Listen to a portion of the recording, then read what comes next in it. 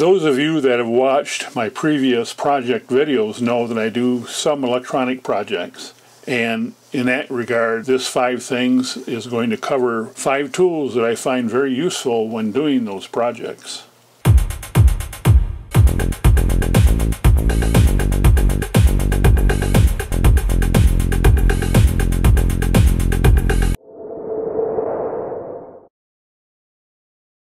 The first item is a circuit board holder.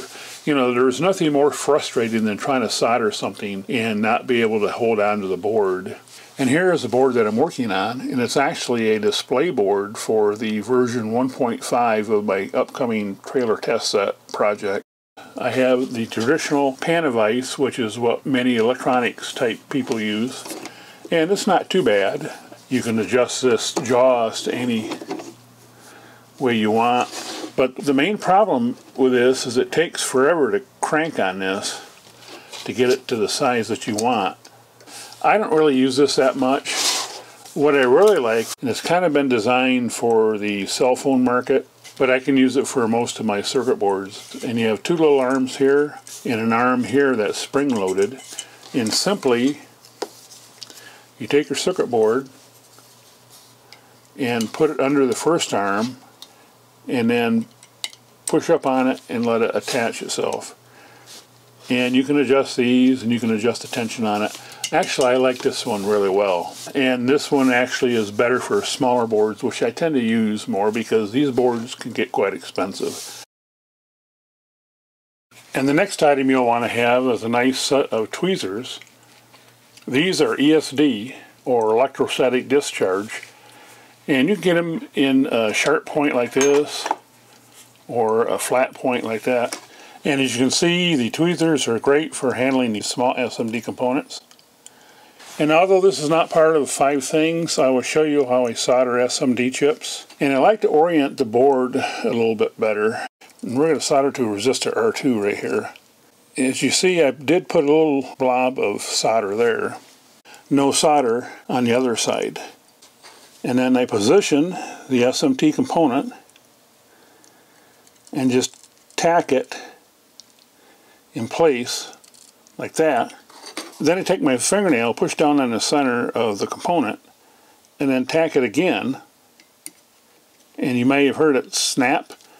That flattens it in place. And then rotate the board 180 degrees, and then solder the other side. And that's all there is to it.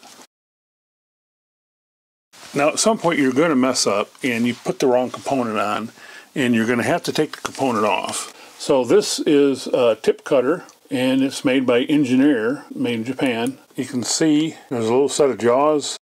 You probably will destroy the chips, and you can see where I just cut the chip out.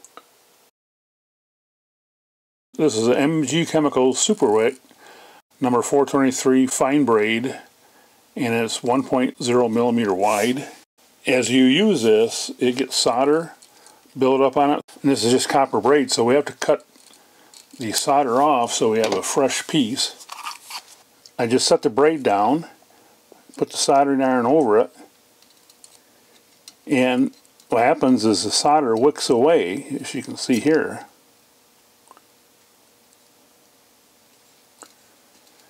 Sometimes you need a solder sucker. What I like to use is this solder sucker from Vampire Tools.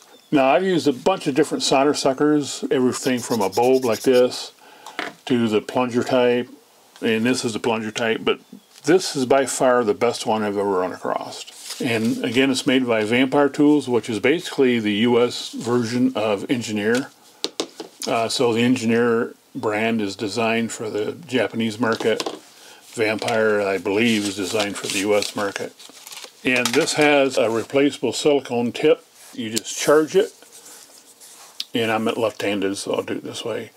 And then when you do that, it will suck solder off the board. It actually works better on components that are through hole versus surface mount.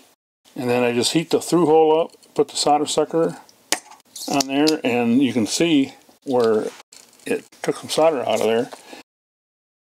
What happens if I get this thing right, you'll see there's no solder between the through-hole pin and the pad, and that's what you need to be able to pull it out. And I do have a couple more engineer tools, which you haven't figured out. I like the engineer brand. And here, you know, basically just a set of needle nose. Here's a diagonal cutter. And you can be used as a chip extractor, but you can also cut, you know, the leads off. And this is just a larger version of the offset cutter. And this is made by Fujiwa, also made in Japan. And here's a set of combo pliers. A set of wire cutter nippers on one end and a set of wire strippers on this end. The way these work is with the cutoff, you know, just straightforward. But with the wire strippers, you just put the wire in there and squeeze this down and it will strip the wire. So these are nice and handy to have as well, and they're not that expensive. You see there's one spring on here. There used to be a spring on this side too, but it made it so hard to squeeze that I end up taking the spring off this side, and this is just the right tension. Here's a bonus. This is beyond the 5 things. This is a ruler from DigiKey. It's a printed circuit board ruler. It's actually made with printed circuit board material. It's probably more useful if you're designing boards than you are just constructing, but there's still some information that you can use. I mean, it's got the screw hole diameters in here, it's got wire diameters here, and it does have some cross references.